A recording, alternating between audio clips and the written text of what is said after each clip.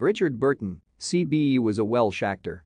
Noted for his mellifluous baritone voice, Burton established himself as a formidable Shakespearean actor in the 1950s, and he gave a memorable performance of Hamlet in 1964.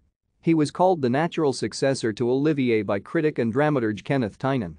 A heavy drinker, Burton's purported failure to live up to those expectations disappointed some critics and colleagues and added to his image as a great performer who had wasted his talent.